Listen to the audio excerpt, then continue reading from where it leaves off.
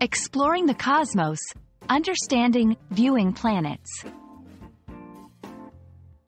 Hello, everyone. Welcome to our English language learning series.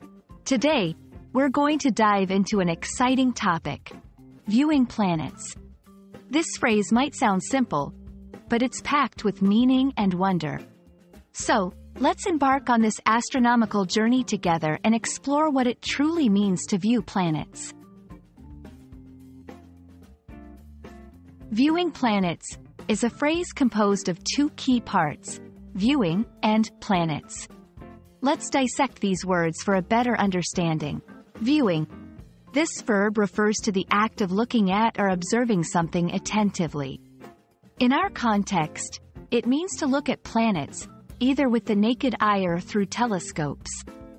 Planets. These are the large celestial bodies orbiting a star, like our Sun. They are significant in both science and culture, often sparking curiosity and wonder. Viewing planets isn't just about looking up at the night sky. It involves a bit more. Naked eye viewing. Some planets like Venus and Jupiter can often be seen with the naked eye. They appear as bright spots in the night sky. Using telescopes, to see more details or distant planets, telescopes are used. They magnify the image, allowing us to see the planets more clearly. Astronomical events. Sometimes, special events like planetary alignments or eclipses offer unique opportunities for viewing planets. Viewing planets isn't just a scientific activity. It has deeper meanings. Cultural impact. Throughout history, planets have influenced cultures, mythologies, and even language. Scientific exploration. Observing planets helps scientists understand our solar system and the universe.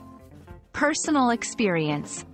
For many, viewing planets can be a humbling experience, reminding us of our place in the vast cosmos. I hope this video has illuminated the fascinating world of viewing planets. It's a phrase that captures both the simple act of looking at the night sky and the profound impact such a view can have on us. Keep looking up, and who knows what wonders you'll discover. Thanks for watching, and see you in our next English language learning adventure.